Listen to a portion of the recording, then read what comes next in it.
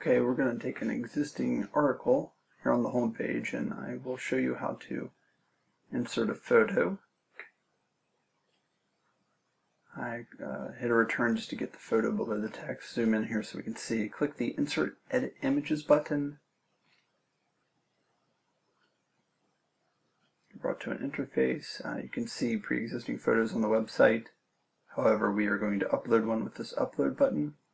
You can drop your files here thanks to JCE's interface. Click Upload. Find it in your list, click it once, scroll down and click the Insert button. The photo is in there. Don't forget, you'll need to save the item, the article that is. And on the home page we have our photo, which is way too large. So let's go back there and edit that.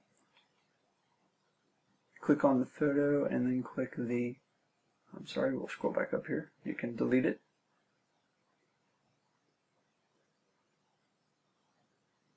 Re-import it. We can find the same photo. We don't need to upload it again.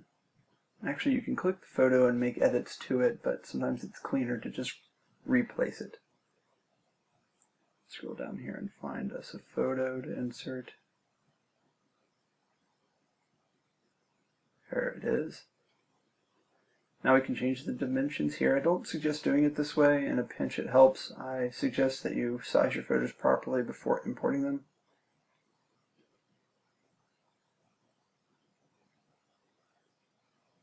We can also set this to the left so that text will wrap around it. You can see the text wrapping around. And we click Save. On the home page it's a little smaller and the text is wrapping.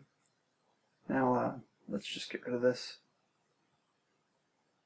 I'm just hitting the delete key to remove it, clicking save, and now the article is clear of photos.